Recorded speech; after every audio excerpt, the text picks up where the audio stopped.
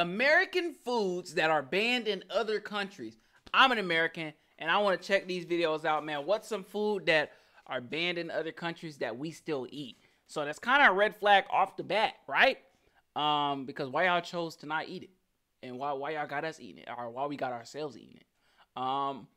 Yeah, man, before the video starts, smash the like button right now, subscribe if you're new, and let's get right into this video, man. Most Americans want to believe that the United States is the gold standard of clean food. Sure, but yeah. that belief may not hold up to scrutiny. Yeah, the McRib, bro. Come on, who eats McRibs? You probably eat McRibs, don't you? I know you eat a McRib. Unsanitary practices in mass production to the addition of dangerous chemicals. Countries have good reason to give the side eye to imported foods claiming to be USDA approved. That's right. This week we're talking about American foods that have been banned by other countries. Okay. But before we get started, be sure to subscribe to the Weird History Food channel. Then leave a comment and tell us what other world food facts you would like to know more about. Now let's see how wrong the rest of the world really is. Skittles? Since the dawn of Skittles, there have been rumors about the dangers of eating them. Every one of us heard at least one classmate claim that the red ones make you sterile, and the yellow ones, they give you cancer. Turns out, who says that? might be worse than that. First of all, your classmate wasn't wrong. The dyes known as Yellow 5 and Yellow 6 have been linked to hives and hyperactivity in children. Sweden and Norway have banned the candies out of concern. The European Union will most likely be banning Skittles at the end of the year, having already swapped out some of the dye for more natural flavors. This is because of something called titanium dioxide, which can be found making the colors pop across the rainbow. Research linked titanium dioxide to damaged DNA, which can lead to cancer. While Europe may be ahead of the Skittles awareness curve, America is quickly catching up. In May of 2021, the Environmental Working Group asked the FDA to categorize titanium dioxide as toxic. And yes, before you ask, right now the FDA says it's okay to consume some of that chemical compound. You can taste the rainbow, but just in moderation. California is home to an ongoing lawsuit against Mars Inc., the parent company of Skittles. Whoa. The lawsuit claims Skittles are not only toxic, but are unfit for human consumption.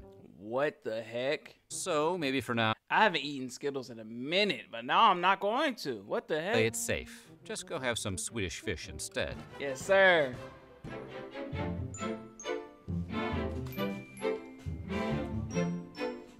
Ever looked at a piece of What's wrong with bread, bro? crusty French baguette, be it in cartoon or in real life? But let's be honest, it was probably in the hands of Pepe Le Pew, and think, I can't make a sandwich with that. As great as we talk about the invention of sliced bread, a lot of European countries have actually banned much of what you'd find on America's wide grocer shelves. That's because we make a lot of our bread not just with grain, but with a variety snap packs worth of additives, like azodicarbonamide, for example, which helps bleach flour and strengthen dough. Fun fact about azodicarbonamide, it's also used in a spectrum of industrial products, including yoga mats. Downward dogs. The European Union is really against the idea of its citizens eating yoga mat material and has banned their use in food products.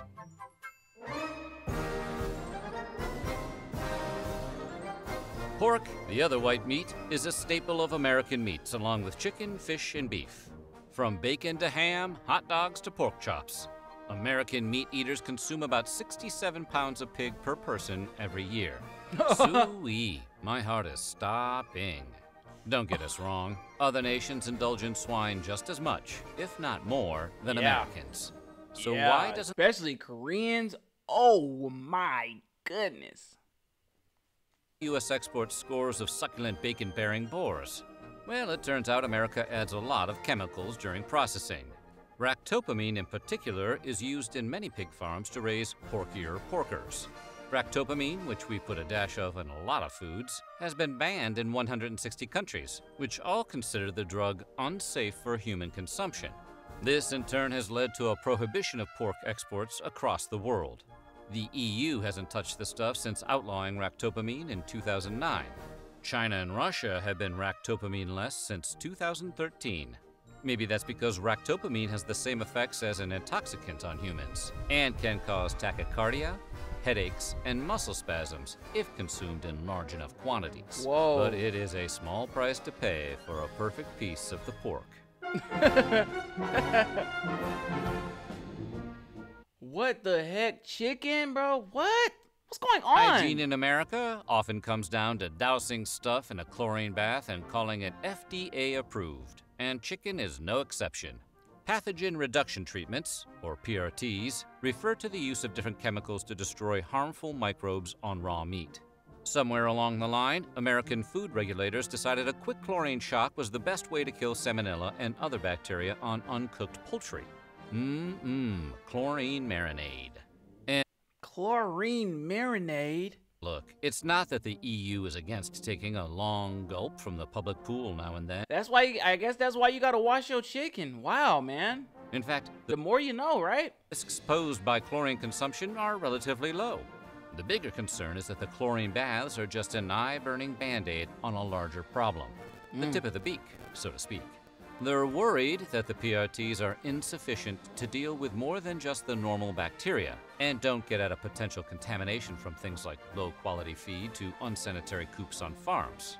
The EU called the chlorine rinse an easy fix, arguing no chemical rinse will ever remove all bacteria from meat heavily contaminated as a result of poor hygiene.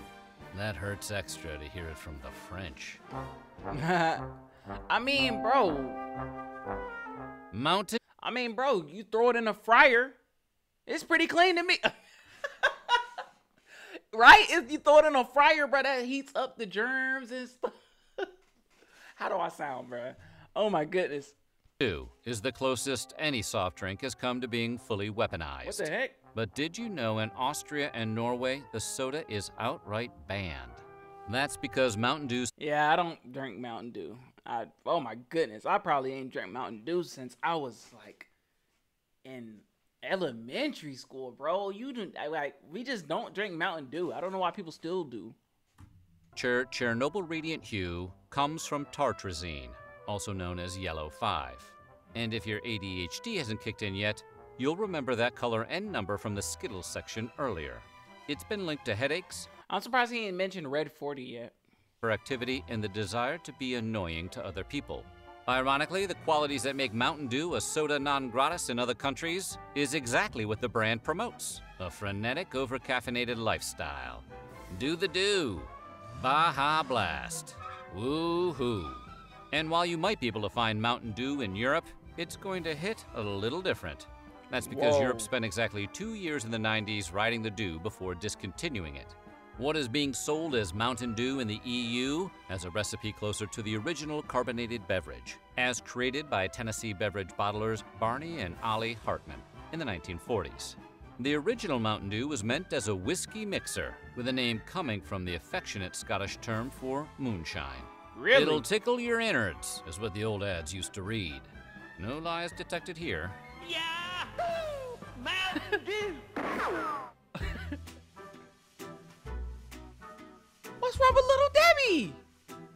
Little Debbie has been providing Americans with comfort snack food since the 1960s. Yeah. With their variety of zebra cakes, Star Ah. Crunches, Nutty Bars, Fudge Rounds, and Cosmic Brownies.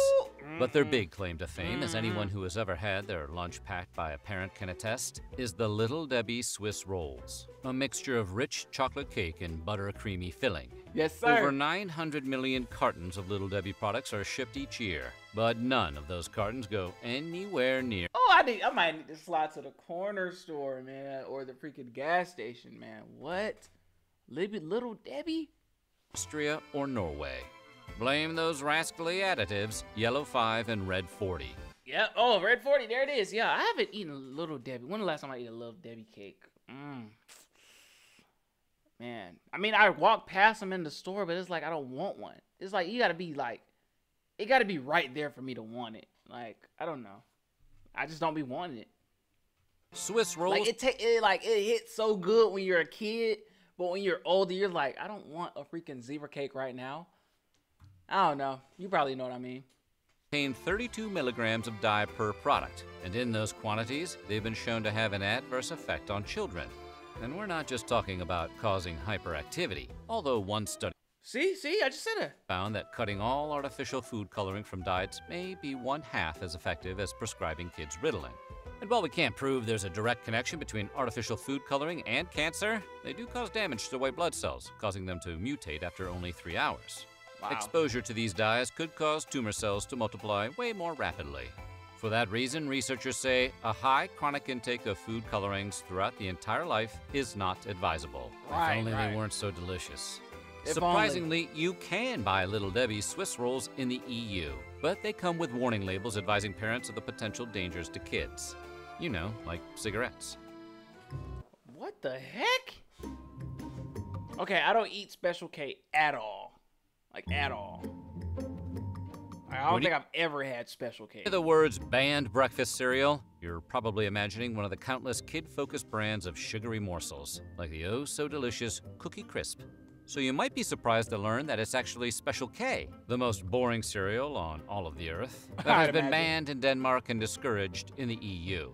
Wow. How does the healthiest box of flakes on the shelf get banned, while Yeah. stuff like Reese's Puffs and Cinnamon Toast Crunch continue to enjoy free passage? Ironically, because of its supposed health benefits. In the UK, Special K has been put on blast by the Advertising Standards Authority for exaggerating how much folic acid they pack into portions. Though it's still legal to buy in Europe, Denmark has completely banned Special K since 2004 for all its fortified vitamins and minerals. Wow. Regulators argue that Kellogg's cereal's unnaturally high levels of everything from vitamin A to zinc actually qualify Special K as a genetically modified organism, or GMO. More specifically, Special K is swole with the same artificial compounds that studies have shown to potentially pose health risks, specifically to children and pregnant women. In conclusion, you may want to stick with Crunch Berries. Crunch berries. Steak. Y'all are not taking steak. You're not taking steak away from me. Now, this is too far, man. I'm not going to stand for this. Y'all can take cereal, Debbie cakes, pork. You ain't taking steak, man. What? Steak is a staple in America. Come on. You don't need to Right next to burgers. Am I right, man? transcontinental flight to visit countries that have banned American foods.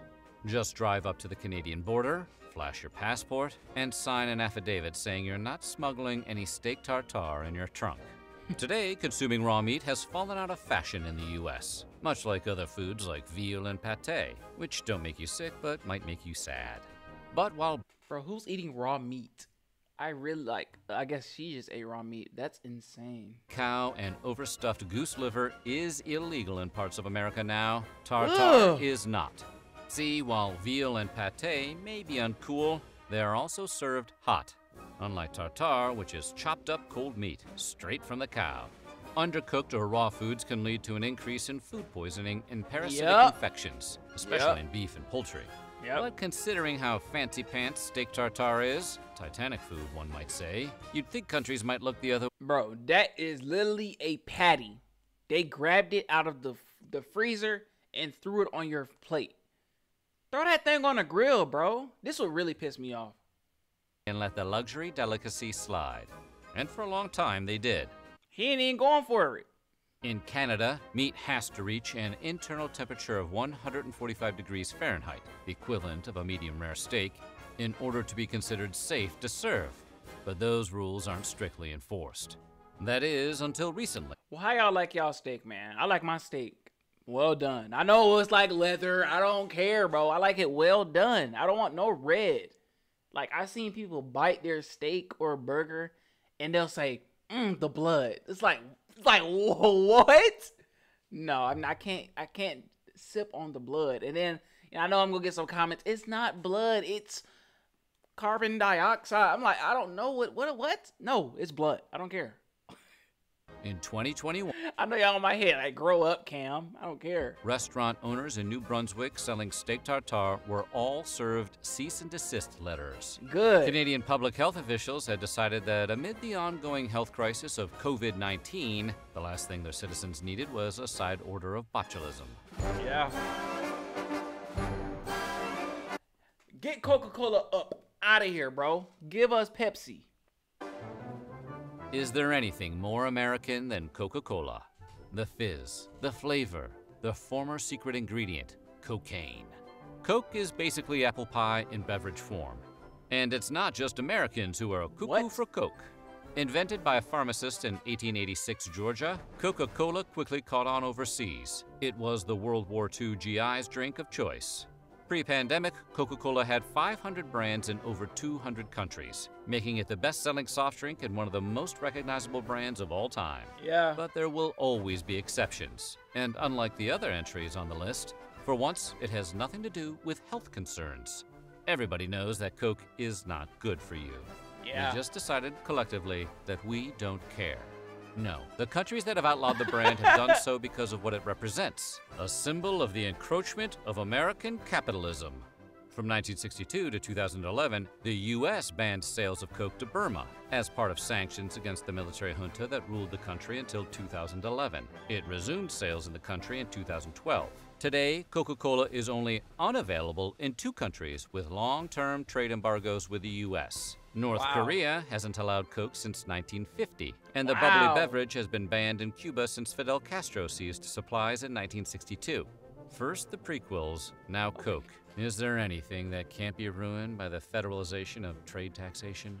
In a twist of irony and lime, Cuba was actually one of the first bottlers of the beverage outside of America.